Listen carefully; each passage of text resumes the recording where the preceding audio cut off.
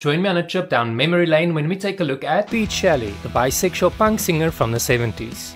You're the loser, me and you are homo sapien too. Pete Shelley co-formed the punk band Buzzcocks with Howard DeVado in 1976 and eventually became the lead singer and guitarist in 1977. Their biggest hit and most well-known single was the hit single Ever Fallen in Love with Someone You Shouldn't've, which was released in 1978.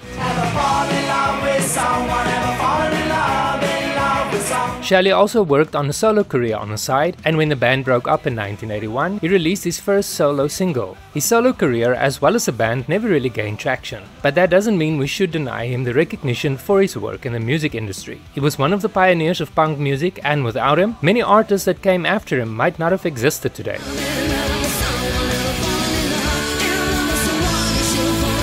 Thank you for watching this video. There are many other great videos on my channel just waiting for you to discover them. I post short videos like this one on Tuesdays, Wednesdays and Thursdays, with long form videos on Fridays, Saturdays and Sundays. If you enjoyed this video, leave a like and a comment. And if you haven't subscribed yet, hit that subscribe button.